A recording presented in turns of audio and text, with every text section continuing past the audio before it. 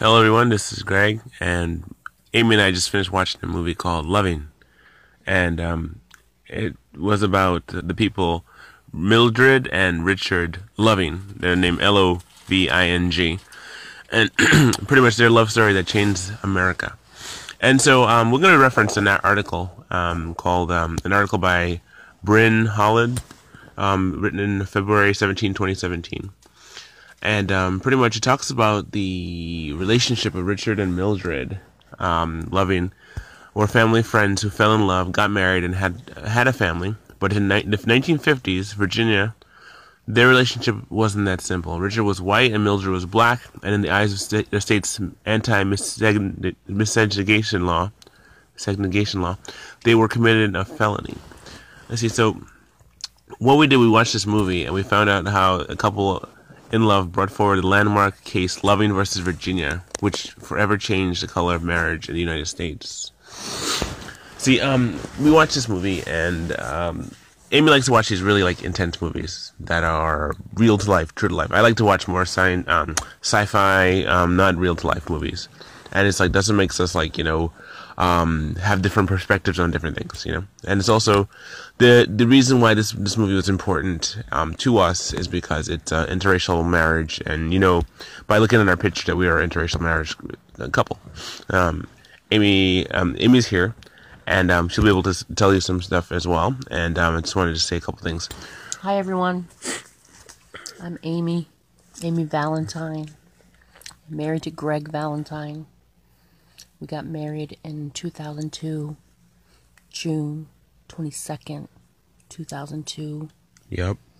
And we've been married this summer, will be 16 years. So this movie, I wanted to see this movie because I know that the anniversary of this time where, Supreme Court ruled in the favor of Richard Loving and Mildred. And, it's an important day because it changed the law for everyone that were interracial, fell in love, and wanted to get married and have children, have a family. So I think Greg was going to continue to read the article. Oh, I could read the article or just take a couple of blurbers from him. What happens is that you have a couple of a couple of pieces from the article that I wanted to just read about. See, they lived in Virginia, and the state laws in Virginia outlawed their marriage. They actually decided to, in the article that was written here on the History Channel, history.com, it says that there was a question was asked. Let's see, pretty much it's written in the article, what are you doing in bed with this woman? Sheriff R. Garnett Brooks asked as he shone his flashlight on the couple in bed. It was 2 a.m. on July 11th, 1958, and the couple in question, Richard Loving and Mildred Jeter, had been married for 5 weeks. I'm his wife, Mildred responded. The sheriff, who was acting on an anonymous tip, didn't relent with his questioning. Richard was of Irish and English descent, and Mildred of African American and Native American descent, and according to state law, it was a crime for them to be married. They were arrested for violating Virginia's Racial Integrity Act. The Lovings first met when Mildred was 11 and Richard was 17. He was a family friend, but their dating courtship didn't begin until later years. Growing up about 3 or 4 miles apart, they were raised in a relatively mixed community that saw themselves as a family regardless of race. Often coming together over music and drag racing, it was not uncommon for the people of different races to intermingle, work together, and sometimes date. Richard and Mildred dated on and off for a couple of years before they decided to get married after Mildred became pregnant. The Lovings traveled to Washington, D.C. to marry, where interracial marriage was legal, and it was the nation's capital that they would later return to when they were forced to leave their home. Let's see. Leaving behind their family and friends, the Lovings attempted to make a life in Washington, D.C., but they never felt at home. Mildred did not adapt to the city life well. She was a country girl who was used to the rural area where there were room for kids to play. Wanting to see her family, the Lovings would defy the court order to periodically return to Virginia. As they were not allowed to return together, they would take precautions not to be seen together in Virginia. Richard often never venturing outside the house. Let's see, in the backdrop of the Loving struggle, the civil rights movement was taking root. While the Lovings were too preoccupied with their own hardships to be involved, they were inspired by the activism they saw. In 1964, Mildred wrote to Attorney General Robert F. Kennedy for help. Kennedy told her to contact the American Civil Liberties Union, ACLU, lawyers Bernard S. Cohen and Philip J. Hershop eagerly took the case. Let's see, their first attempt at justice was to have the case vacated and the ruling reversed by the original judge. After waiting almost a year for a response, they brought a class action suit to U.S. District Court of the Eastern District of Virginia, which finally elicited a response from Judge Basil. He stated, Almighty God created the races white, black, yellow, Malay, and red, and he placed them on separate continents. But for the interference with his arrangement, there will be no cause for such marriages. The fact that he separated the races showed that he did not intend for us races to mix. This prejudiceful response provided the grounds for the appeal to the Virginia Supreme Court of Appeals, but the court upheld the original ruling. Let's see. By this time, the Lovings were secretly living together in Virginia. They considered staying separately with their own families, but on the advice of their lawyers, they remained together, only after being assured that even if arrested, they would only be held for a couple of hours with the ACLU on call to assist with the release. What was interesting about this story was, like, in terms of our relationship, Amy and my relationship, our relationship would not have been able to happen had it not been for this one here. Right. And so there's an aspect of it, like, had they not succeeded, we would not have been able to get married ourselves. So this is a very, like, monumental in the case of our relationship. And so they were granted, just kind of skipping ahead a little bit, they did not go to the court, but because there were certain things that were being said that he would not, wanted to hear, but they were granted, they actually was heard by the Supreme Court, which is very rare because usually the Supreme Court doesn't listen to these different cases. But on this one, they were willing to listen, and on June 12th, 1967, laws banning interracial marriage were deemed unconstitutional. Overturned them in 16 states. Here's something interesting. Although Alabama would only repeal its anti-miscegenation law in 2000. So, based on this decision on the Due Process and Equal Protection Clause of the 14th Amendment. So, it took, it was 1967 is when the laws were all banned, but in Alabama, it was year 2000. They didn't flip it until Alabama, Yeah. Interesting. These convictions, so what happens is, like, our relationship, during the time when Amy and I got into our relationship, there was during the time of, you have it where, President Bush, George W. Bush, Jr. He was Going for president. There was a time where he actually went to the he was on the Bob Jones. Tell it. You know better. George Bush went to Bob Jones University, which is a very very fundamental Christian university, and basically he went there to talk to them and on his campaign trail. And because he went there, it opened up a box of confusion, because Bob Jones University still wouldn't let whites and blacks date. So then Larry King, basically, what I observed during that time, Larry King had Bob Jones, I don't know what number Bob Jones it was, the third, I don't know who it was, but they had the son of Bob Jones there. Bob Jones third? Yeah, third. The third. And basically, they had him grilled. Larry King was grilling him, saying, here you had George Bush on the campaign trail at your college, and you still don't let black and whites date. On your college campuses. And what do you say about that? All of a sudden, we changed the policy. We're going to allow that to happen. So this is like 1999, and 2000. And basically, during that time, Greg and I had graduated from this Bible school, and then also Greg was attending that same Bible school, and we were having this happen. Bush attending Bob Jones, and then Larry King talking to Bob Jones, and it was just very interesting. And then we were told also because Greg and I were trying to become supported missionaries. Yeah. And we were told by the higher ups, basically, support Raise separately. Yeah. We were told you better support Raise separately because, churches and people, are not going to like the whole thing about interracial dating or interracial wanting to get married.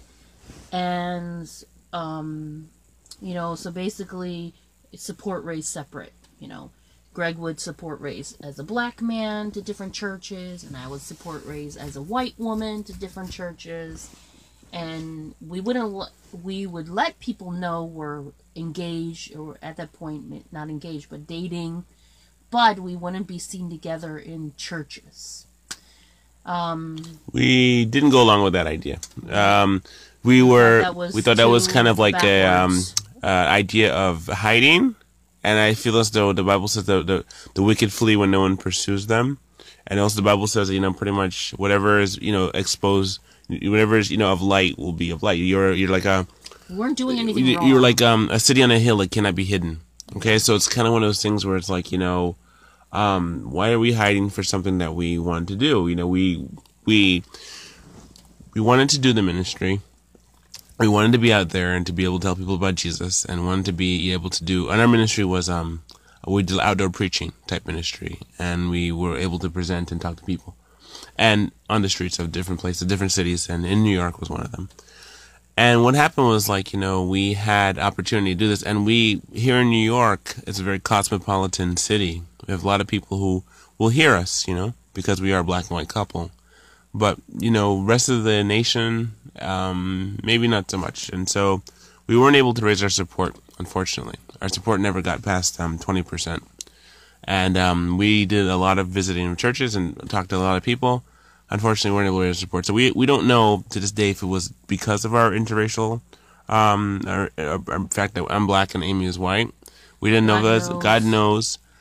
We know that people won't be honest about that. Yeah, there's no way for us to be able to tell whether or not it is or not. But we know that one thing that never said it to our face. They never said it to our face, and those who did support us, we have the mindset that if we had did what they told us to do and support ourselves individually, like get our support raised by ourselves, like me as a black person raising and Amy as a white person raising, what would happen is that there'd come a day when we got together that they would either continue supporting or not.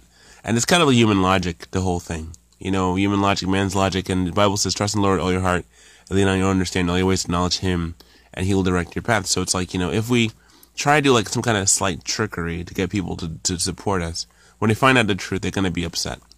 So, one of the things is like, boldly. Secret. Yeah, so it's better to boldly tell, and better be just to say it. Than to be, cowardice and make up some kind of some kind of a situation where you're not telling because you're afraid of what's going to happen, and that's not right. So we were willing to just be outright with it, and not to be afraid. And so, we were willing to get married in front of people. We didn't elope or nothing like that. We didn't go married in Vegas or nothing. We had a wedding. We let people know. We posted our pictures. We weren't afraid because, we love each other. And in this case with them, in their situation, they had to do a lot of hiding for the people for Mildred and Richard Loving, which is kind of weird, our names, our name is Valentine and their name is Loving. Yes. And that's really kind of funny and interesting at the same time. Yes. Because, that's just, just the way it is. And we got married around the same time so our marriage is in the June 22nd.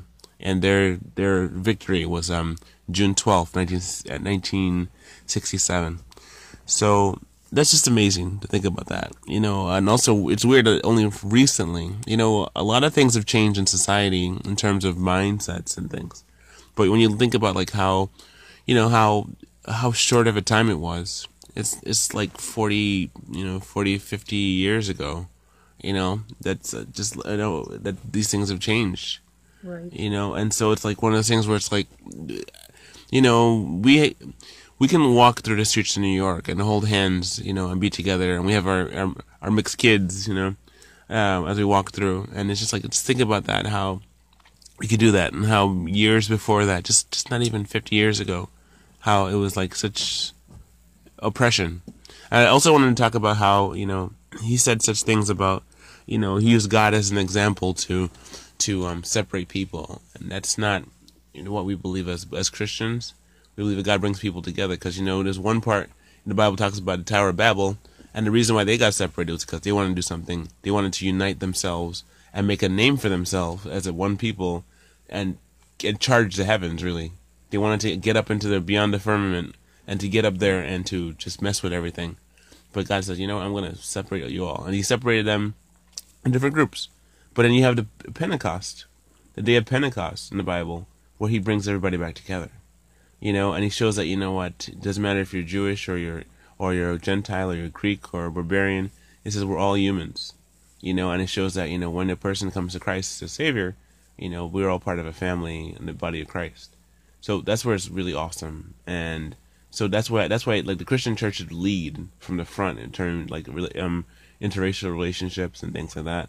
Because what happens is supposed to, and usually what happens is that we should kind of lead from behind. Usually after the Catholic Church. Catholic Church does stuff first, but Christian Church kind of second in terms of stuff. We get involved in things that really shouldn't be, or things that should be, but we get involved in it later, after everybody else kind of like.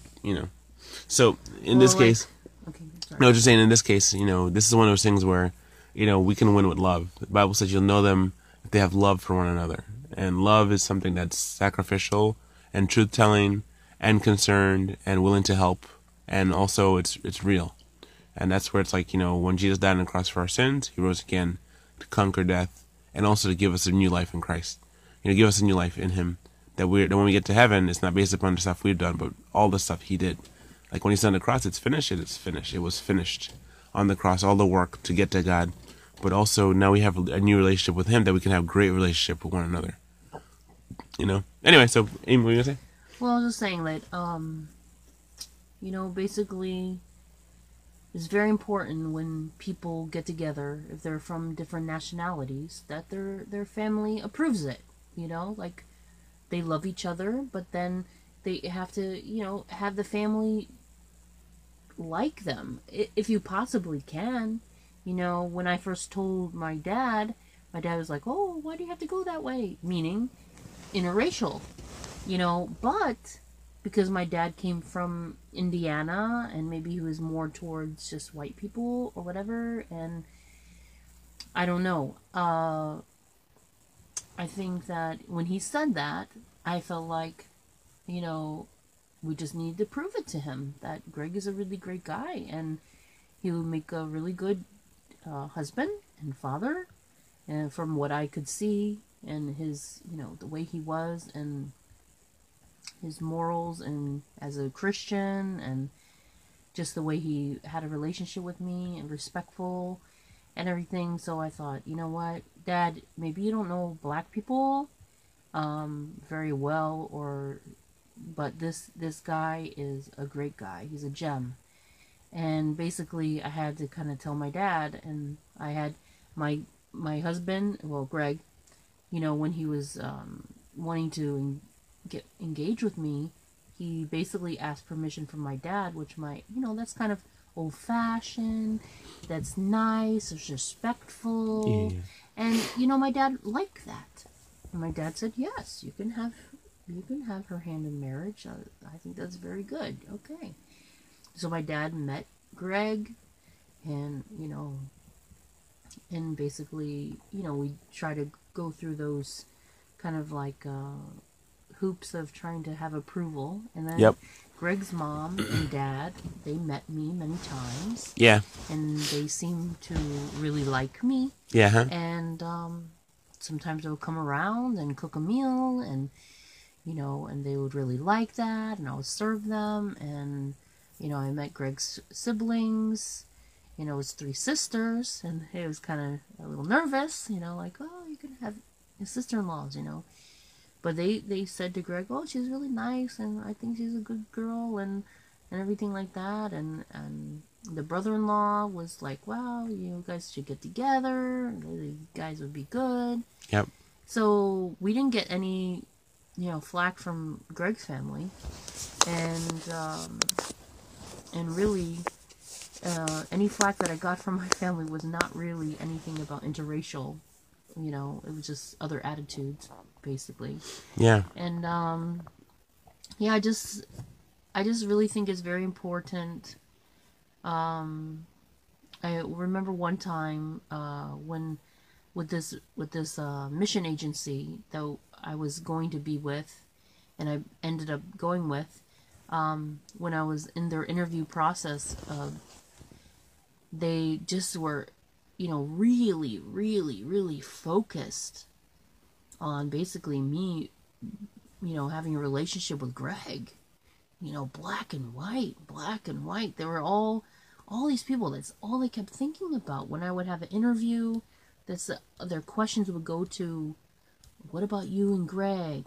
And what about, when you have children? And all this. I was like, what in the world is this such a big deal? Mm-hmm. Really? Okay, yeah. Come on. This is like year 2000, 1999, 2000, and you're giving me, what? Why are you doing this? So I remember that, like, I was like, well, maybe Greg and I, we should break up, for now, and then get back together after this interviewing process, like, what in the world? Like, what do you want me to, Yeah, so, we were like, no, we're not doing that. We're not being deceptive in that, it's like, I was like, no. And then there was times where we had to fight for our right to get engaged. Yeah. We had to fight, just different things like, this movie, I'm very thankful because the aspect of Black history and, people and white people not getting along and white people being mean to Black people. And I just think like I show my children the history, and I'm just like, wow, like we've come a long way. Yes. In the sense of rights and knowing that marriage is a fundamental human right, to be able to marry whoever you want to marry in regards to, who is good in God and everything. And, I just think I'm thankful that I know a couple, a husband and wife, Black and white couple, and they could not get it out of their head. Yeah. That it was okay to have children. So they didn't. Oh, we won't have children. How could you have children? You're being Black and white. How could you have children? We could never have children and put our children through such suffering of, being Black and white and being called bad names and everything. And we're like, I'm sorry, but I'm getting married and I'm going to have children with my husband and we're going to have a happy family. And, and I could say we've only had things happen behind the scenes that we don't know of. Right. And we also had doors open that we didn't know of either. Yes. We think of the stuff that closed, but it's like, sometimes, we look at one way and we say, okay, this is not going to be, we hope it will open this way, but it ends up opening that way. Maybe that's your thing. So, there's things where people have done stuff and I wonder, because eventually we were support raising with this mission organization, and they basically, at this point, our support raising wasn't getting high enough, and they said, hey, what do you foresee happening, and what do you think is going to happen? And we were like, well, God will open the doors and we'll keep going, we'll keep proceeding. And they eventually just let us go. We were released from ministry. We failed to raise our support. And I said, oh my goodness, like, I didn't go into the ministry to serve the Lord for me to get fired from the situation because of failure to raise support. Exactly. So I don't know what happened there, And I still don't. It's very confusing. Yeah, that baffled us for so many years because it was like, here you are, my life wanting was to do dedicated to ministry. Yes. And you can't do ministry because of money. And it was like, you kind of get trained a little different than how you, because, you know, when I grew up, it was always the mindset of, you know, God will provide for you. Yes. And not saying that he didn't provide for us in this case, just that it would be a shoo-in. So you don't think about money. You don't think about the whole money aspect. You just keep doing it. And you just serving, keep doing it. You tell people about it. You keep serving God. Keep going and talking, and eventually it'll all fall into place, you know, somehow. But it didn't happen that way. Yeah, we were let go shortly after we got married. 2 years later. Yeah. And in we 2004. We don't know what, we don't know, what we did. Because you know what? There's people in that mission agency that never, ever, ever had full support. Yeah. And they're whiteys. They're white people. And I'm like, what happened? What happened with these people that are white? And then you have Greg and I are black and white. And I just say, what in the world? So, this movie is an encouragement because they fought for the right to get married. And they fought to have the right to be able to have a family together. Yes. And not be going in jail and not be harassed by police or whoever wants to harass them. And, you had the George W. Bush Jr., you had the Bob Jones, you had all this situations where people had to change their thinking. They had been, in a sense, been thinking all this way badly. Not allowing blacks and whites to be together. And, but it still goes on. It still goes on in different ways. But because we live in a city-like situation, we don't really, I don't remember. One time I remember I was sitting on the stoop, sitting on the steps, and a black guy came down the street, and he was basically like, "Oh, you must hate black people."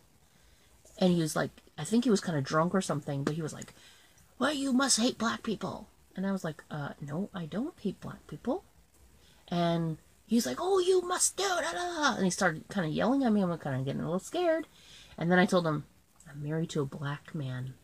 Then he's like, "Oh, okay." So obviously, I don't hate black people.